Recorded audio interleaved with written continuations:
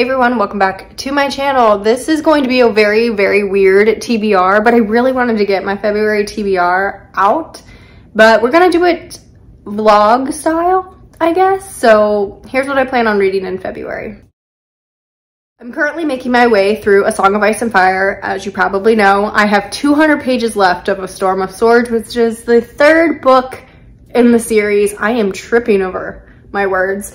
But I'm really enjoying it. It is a reread for me, and I hope to finish it in the next couple days before February starts, but with 200 pages left, I don't think I will, so more than likely this is getting carried over. Another book that I'm currently reading that is getting carried over is The Angel Maker by Alex North. I've previously read The Whisper Man and The Shadows by him, and I really liked The Whisper Man. The Shadows was okay. This one is about a girl, Katie, who when she's about to graduate high school, she's got like everything going for her. She's excited for her future. Her younger brother is attacked by like a madman. And so years later, he's been dealing with this attack and like the repercussions of it, and he goes missing. So she goes to find him. And we are also following a detective who is investigating the death of a professor who it appears that he knew he was going to be murdered, and he's murdered in a very gruesome way. I'm not very far into this one, but it's really promising. The prologue was so good, and the first chapter was really good. I read a couple more chapters. I think it's gonna be a really good one. It comes out February 28th, so of course I will be reporting back. And I know I've mentioned in vlogs and other TBRs that I am rereading A Song of Ice and Fire, and I am jumping back and forth between that series and the Book of the Malazan, or Malazan, Book of the Fallen series, whatever. So book 2 is next for me. And what I do is I read a book from A Song of Ice and Fire, and then I read a book from this. So once I finish A Storm of Swords, I've got this one. From what I understand, I think we're getting whole new characters, whole new locations, and it's like over 800 pages. So this will probably be the only high fantasy big chunker that I get to in February, since it's a shorter month, and wow. But I am really looking forward to getting back into this series and like reading a book that really makes me work for it.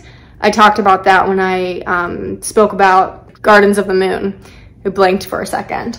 And how you're just like dropped into the series. There's not a lot of explanation. You figure things out as you go, and I really like that. And so I'm looking forward to this one. And then I also plan on reading the Pyramid Book Club selection for February. I will have their book club linked down below. I participate when they're reading a book that I'm interested in. So I'll be reading All the Dangerous Things by Stacey Willingham.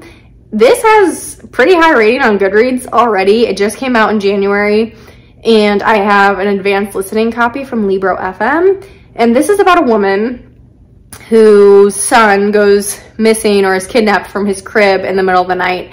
And then I think she teams up with a true crime podcaster, or maybe she like gets interviewed by one, and she is doing it to like try to find her son. But I wonder if the podcaster really, if their intentions are good.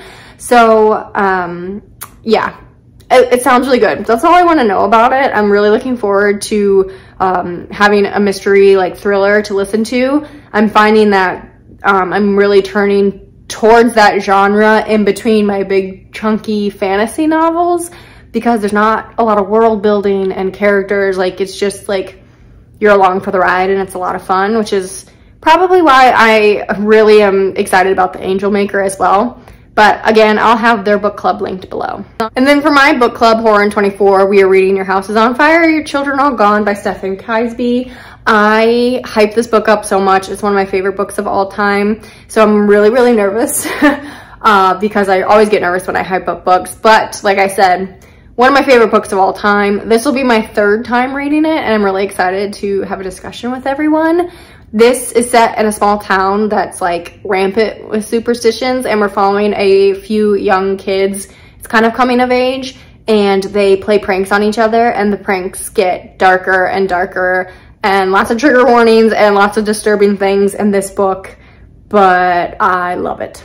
So I think that's it. Relatively quick short video. I just, like I said, wanted to get a TBR out there, and I've been having a hell of a time finding time to film anything. So let me know if you've read any of these. Let me know what you're reading in February. And again, if you want to join in any of the read-alongs, book clubs, everything's linked down below, and I will see you in the next video.